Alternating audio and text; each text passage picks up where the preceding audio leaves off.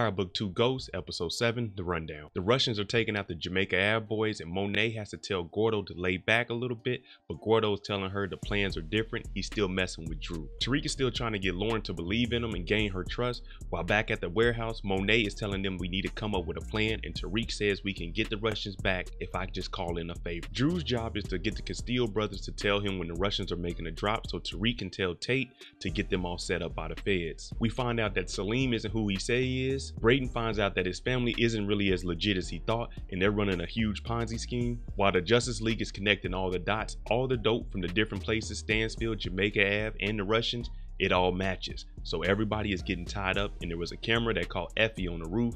The feds are coming after Diana. Monet sets up Kai with the death of Lorenzo, and Gordo has to be killed by Tariq. Plays a recording to Lauren about Effie confessing to the murder, and now Lauren has Tariq's trust but tells him Mariko is coming, and they come and get Diana out the house at the dinner table. Feds are locking her